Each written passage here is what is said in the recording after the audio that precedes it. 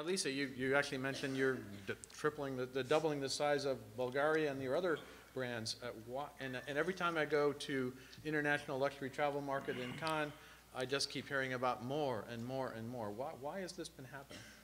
Well, I agree with the other two panelists, definitely all those points they made. The one other piece I would add is just the access to information.